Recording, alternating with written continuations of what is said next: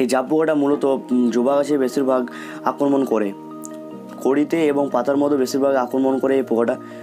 তো এই পোকাটা আক্রমণের ফলে যে সমস্ত জোড়া বা পিঁপুড়ি রয়েছে সেগুলো আস্তে আস্তে গাছের ওপরে চাপতে শুরু করে।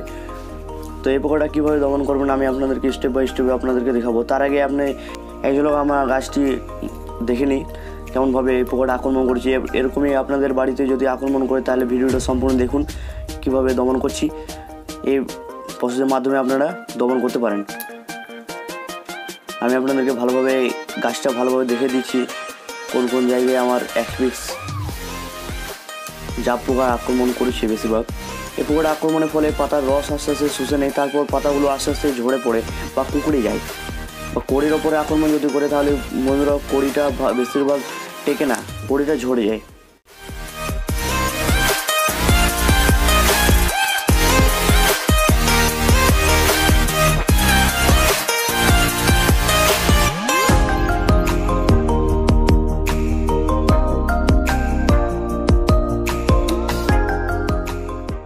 এখানে আমি নিয়ে নিয়েছি কিছু পরিমাণ জল এবং একটা আমি শ্যাম্পু নিয়ে নিয়েছি ডিটারজেন্ট হিসেবে। আপনারা অন্য কিছু ব্যবহার করতে পারেন ডিটারজেন্ট হিসেবে। তো শ্যাম্পুটা ইউজ করলে খুবই ভালো হয়, যে কোনো শ্যাম্পু এই ক্ষেত্রে ইউজ করতে পারেন।